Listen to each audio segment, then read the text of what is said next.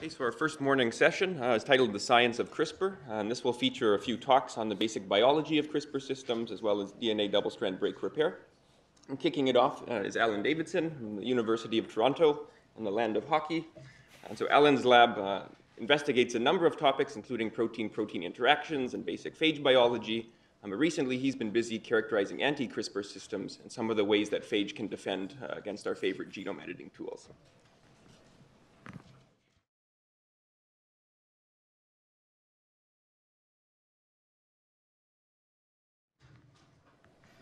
Hi, I'd really like to thank the organizers for inviting me here. It's always nice to come back to Boston, where I lived for a few years, a long time ago now.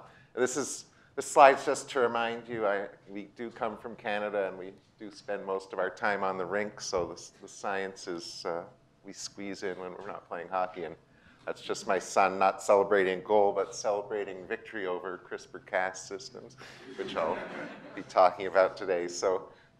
Eugene just introduced you very nicely to all the different CRISPR systems, and as I can go forward, as you all know, CRISPR systems did not come into existence to help us edit our genomes.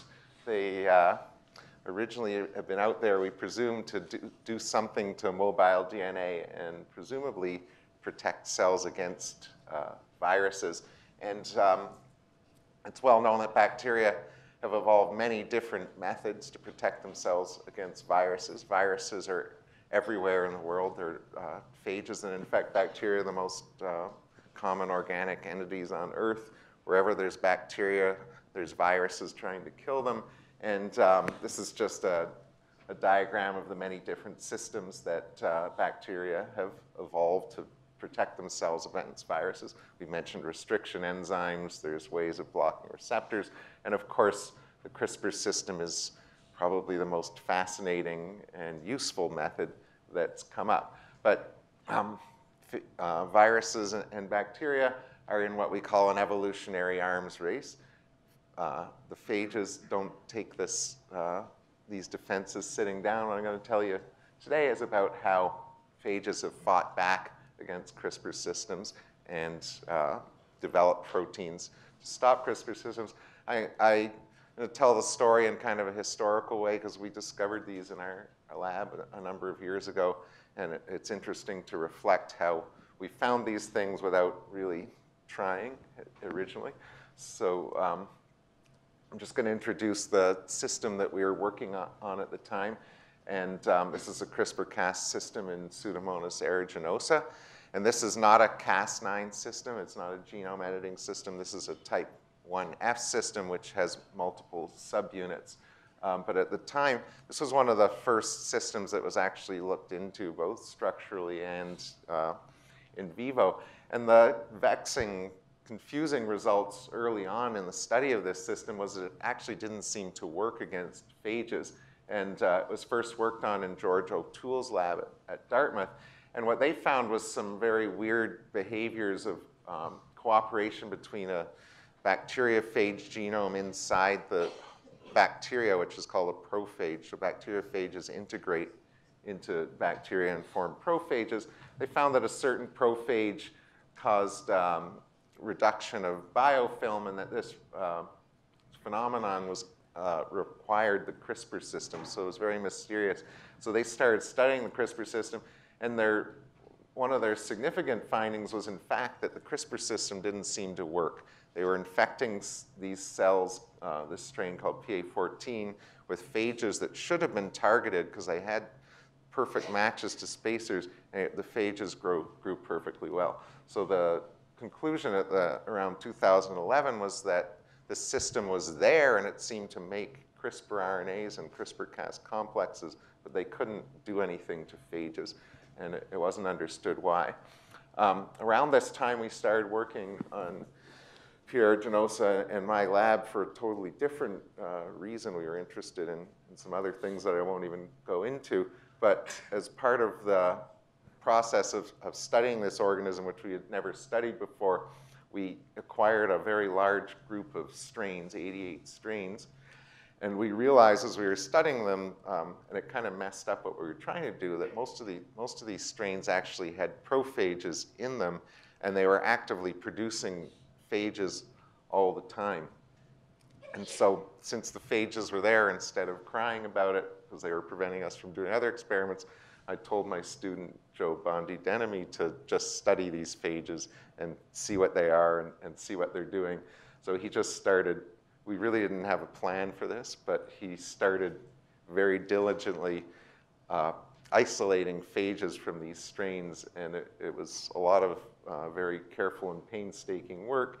And he eventually found that 66% of these strains produced phages, and some of them could infect this strain PA14 that was commonly used, and some couldn't. But he ultimately produced a very large collection of phages, and this is really what allowed us to do everything after this, his work with these phages. And one of the things we did after a while was acquire the CRISPR deleted strain from George O'Toole's lab, because we were interested if there were any phages that could actually be resisted by this CRISPR system now that we had a large collection. And the exciting first result that Joe produced is that actually there were phages that were targeted by this CRISPR-Cas system. It was not a dead system. And this is, you were introduced to this concept yesterday, but these are phage plaques. And this is what phages can really do to bacteria. These are dilutions of a lysate of phage, and when you put a drop of them onto a bacterial lawn, which is the gray in the background, you get these big zones of clearing. And what this is showing you here is that this system is actually very potent. If there's no CRISPR-Cas system, all three of these phages can plate very well, and these are 10-fold dilutions. But when you're on the wild-type strain of the CRISPR system, the reduction in phage plating is about 1,000,000-fold. So this CRISPR-Cas system really blocks these phages, so the system really worked.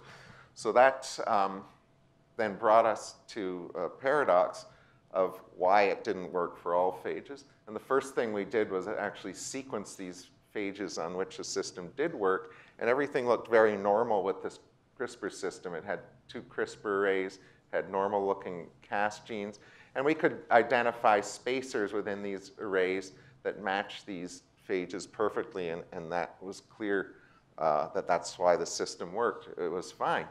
But then we had a paradox with these other phages we were working with, and these phages also that they had worked with in the O'Toole lab.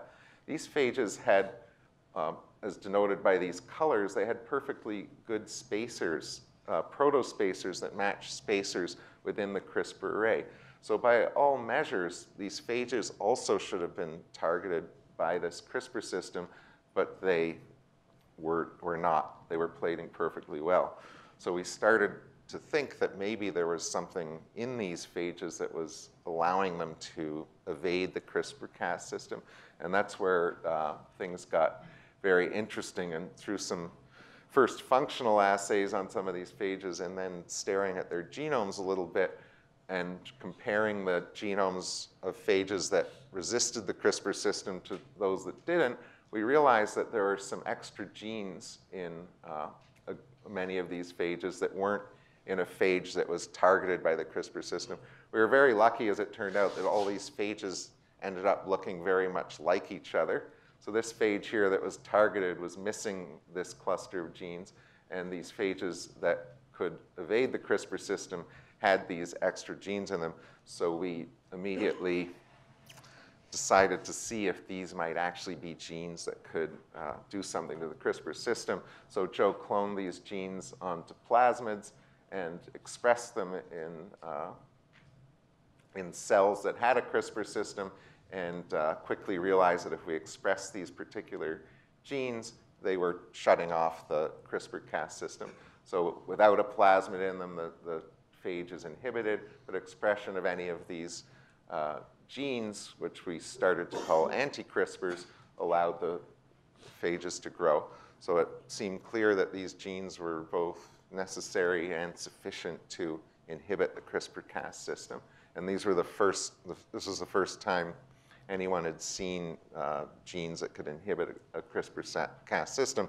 But in retrospect, it made a lot of sense that phages would want to do this, and it explained the previous observation of why these phages could grow on this strain that had a CRISPR system. They're making these genes that inhibit it.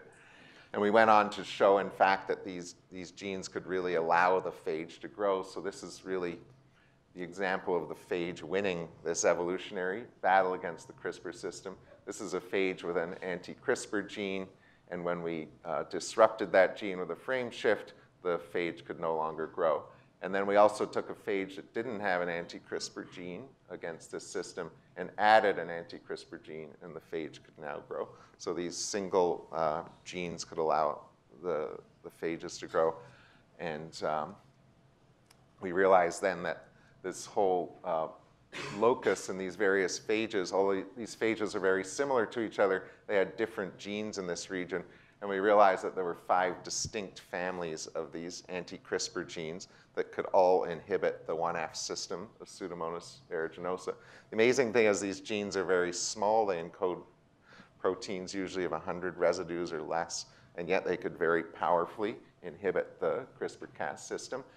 At this point, there were still a few genes that were not showing any anti-CRISPR activity. We were wondering what they were, but we realized that Pseudomonas aeruginosa actually has 2 different types of CRISPR-Cas system.